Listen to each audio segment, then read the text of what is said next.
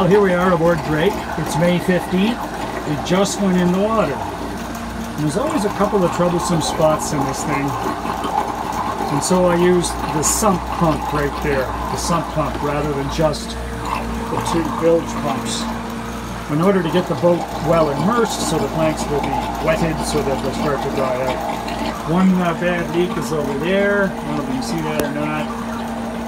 That's a bit of a river. And another one is under the ice box. And that's a bit of a river. And then,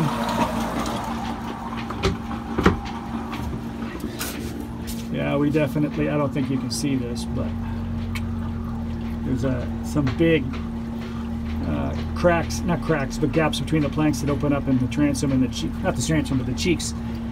And so they all have to tighten up.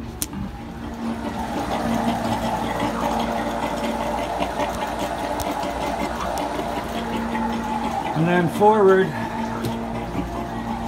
what do we got? Oh, not too much is happening here. You probably can't see that, but just a few little seeps, really. Or the septic pump is not even able to prime itself. It's just kind of sucking air and water. Great. And here we are only 10 minutes later, and I don't even need the septic pump.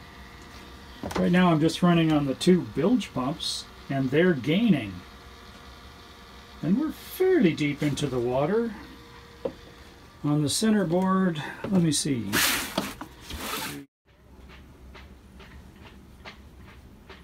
Here we are another 15 minutes later, and it's just about dry now. The torrent over there is down to almost nothing. It's down to less than one bilge pump. I mean, that's amazing.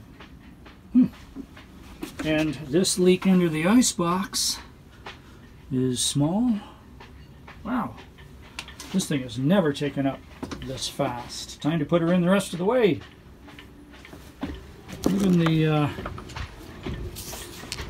yeah, there's still a bit of a leak in there. I probably can't see that. Yeah, in there, but